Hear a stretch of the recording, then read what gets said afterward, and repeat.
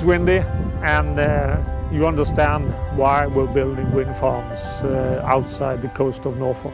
A few years back, we developed Sheringham Shoal, some 20 kilometres from shore in UK. Now we have taken one step further offshore. The Dudgeon Wind project is the construction of 67 6 megawatts turbines outside the coast of Norfolk. It's about 40 kilometers from shore, and it's coming ashore here in Weybourne, where it's moving further towards Necton. It's a 47-kilometer land cable. The turbines are fixed to the seabed by solid foundations. This is one of the 67 monopiles for the Dudgeon project.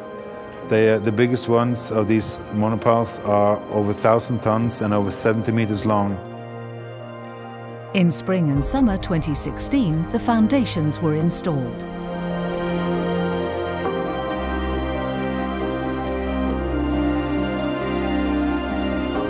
The power generated by the turbines are gathered and transformed by an offshore substation. This was constructed locally in Lowestoft.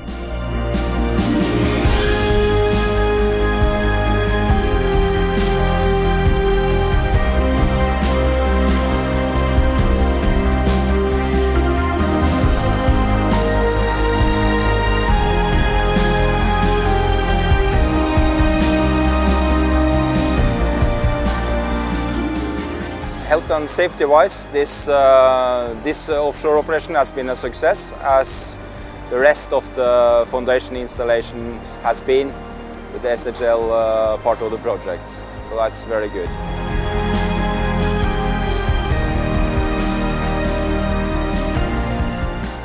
This is where we're building the onshore substation. This is where the power from Dudgeon is being transferred to the national grid in the existing overhead lines.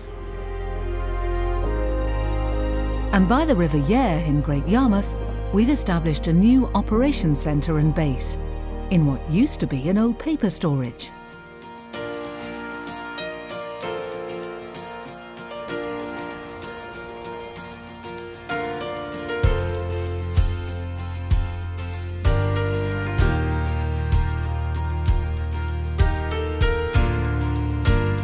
We have come together to name our vessel Esvagt Njord.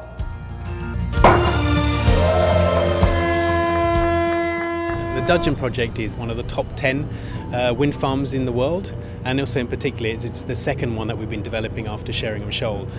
Well, Statoil has a skill set which is perfect for offshore wind. We have marine operations, international supply chain, and we use much of the oil and gas industry expertise actually in wind farms themselves as well. So it's very compatible for us as a large operator in oil and gas.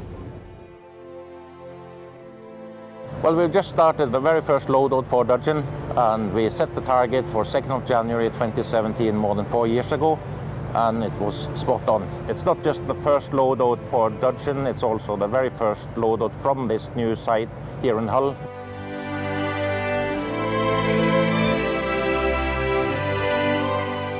Over 18 months, the project had about 4,000 vessel days. One by one, the turbines were installed and started producing. The brand new service operating vessel, Esvagt Njord, is operating the field with a walk-to-work solution. Due to the distance offshore, we had to come up with something else than day in and out travels every day. The solution to that was the Esvagt Njord, our service operation vessel that stays out there for 14 days and come in for replenishment and goes out again. Now Dudgeon Offshore Wind Farm is ready to power more than 400,000 UK households, and everything is controlled from our operations centre in Great Yarmouth. The control room is set up to monitor the wind farm 24 hours a day, 7 days a week. We monitor all the safety systems offshore. We also monitor the vessels and the radio communications as well, just to make sure that everybody's safe. We have now recruited everyone that is supposed to be here for stable operations. 28 local people have been employed, and we have approximately 70 contractors, also mostly from the UK. It has been quite amazing, and also an experience for a lot of new people coming into the project, and gradually be employed, taking over equipment, learning everything, and then now in full operations. And hopefully we can do more of this in the future. In a successful project, there needs to be a successful cooperation. And in Dudgeon we've had a successful cooperation with the UK government and our partners Statkraft and Masdar. We delivered on time. On the 15th of October we had the ultimate milestone with an official handover to operations. On that day 67 turbines produced at their capacity, and the farm delivered 402 megawatts. Cost-wise, it's been very good. We delivered significantly lower than the budget.